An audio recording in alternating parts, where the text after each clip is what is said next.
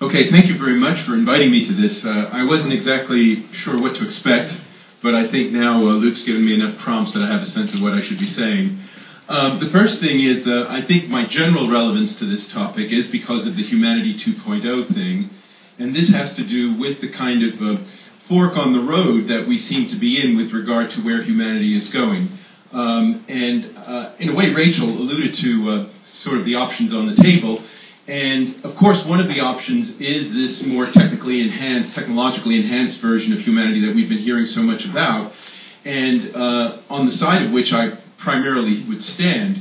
But then there's this other side, which also should not be underestimated, and that is the idea that human beings should re-embed with animal nature. And from that standpoint, people who hold this kind of view, and I'm thinking, in the first instance of animal rights people, there are some very strong distinctions to be maintained between being a human being an animal, and being a machine. And that the sort of, blending and merging that is so much celebrated in this context is actually one of the things they very much call into question. I was at a conference, I spoke at a conference that took place at Yale in December on non-human personhood. And this was on the back of a case that was being heard in the New York State courts about liberating some chimpanzees and claiming they had rights, and they had rights as understood under laws that already exist. This was a very kind of milestone moment, but what this conference was doing on the back of this was bringing together the people who were claiming machine rights and cyborg rights on the one hand with the animal rights people. And they are chalk and cheese, completely different in orientation. For one thing, the animal rights people wanted to maintain these very clear distinctions. And so there was a sense in which giving rights to the various beings was kind of segregationism. Okay? And so, Rachel said at the end of her talk, right, that we might be moving in many different futures and diverging, subspeciation of humanity and stuff like that. And Rachel very optimistically says, but we'll all recognize each other as human, regardless of where we take this humanity stuff in the future. I'm not so sure, okay?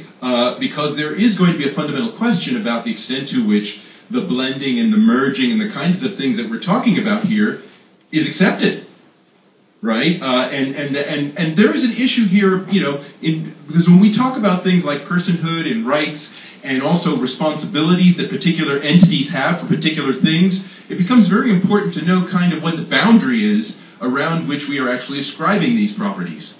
And I do think that one of the potential problems that we get into when we start, is we're not sure if we have someone who was born a human being and then gets enhanced in various ways technologically, so in fact has lots of powers that human beings are very unlikely to get unless they're like that, right? Do they then fall under the rubric of, let's say, human rights? Or is there some other category of legal recognition that's necessary? And I think it's not too early to start thinking about this, and it follows up on some of the points you were raising about, what kind of a moral world we want to live in. And I do think that the issue of rights is a very useful way to think about this matter, in terms of what kinds of entities have what kinds of rights. So that's a very important, I think, kind of hook into this, and it kind of, in a way, expands the discussion a little bit.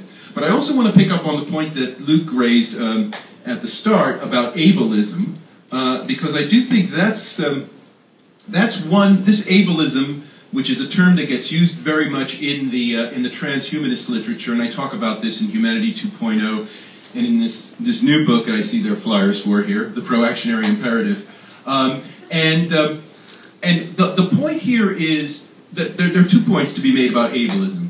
First of all, there's the point that if it is available to us, and again, your talk, Nigel's talk at the end kind of gave us the positive rhetoric of this, right? Namely, if it is possible to be enhanced in a certain kind of way, why not do it, right? And that if these capacities that you would be getting would in fact improve your life, improve your existence, why not have it, right? So that's part of it. There's that kind of move, but then, as it were, there's this kind of larger social collective consequence of everybody thinking this way. Okay, and here we get into a problem that economists call problem of positional goods. And that is to say where the value of certain kinds of goods are actually tied to their relative scarcity.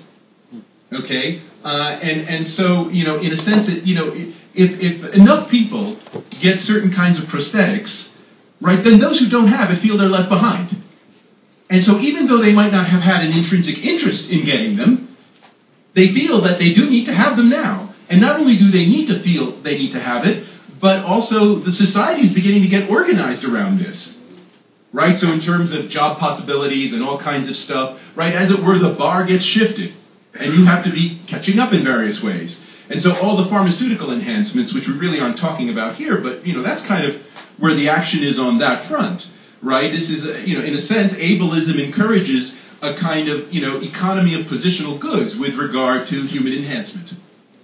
And you see, this can potentially be a real nightmare. But one of the things that it points to, I think, is that we still don't have any very good conception of what let's, for the sake of argument, call a transhuman person looks like. Right? Because when we talk about trying to enhance various abilities, we're sort of abstracting certain kinds of capacities that normally the value of which we can determine because it's part of a package deal called a person. Right? So you don't need to run infinitely fast. You just need to run as fast as someone who has all these other properties, that are together in this being called a human being. And so then you can, figure out what is normal, acceptable, beyond what point does it become just extreme and grotesque. And that's because you have a kind of clear conception of what a person is. But what ableism does, and I think this is very much what often happens in the human enhancement discussions, is you kind of erase the person, and what you instead have are these abstract capacities, abstract abilities, which are then being promoted indefinitely by whatever means possible, and then people claiming on sort of libertarian grounds they're entitled to it. And what sort of a person you end up with on the other end of that, if enough people do that, right, is never really being very much discussed. So one of the things that I would put on the table, and I'm someone who actually supports human enhancement, is that we need to have a clear discussion of what does the whole package look like of these, what does an enhanced person look like? Because otherwise we're going to get this kind of runaway problem of positional goods where people will just be measuring their worth in terms of whether they have the latest device on them. Okay, and I think I'll stop there. I think that's enough provocation.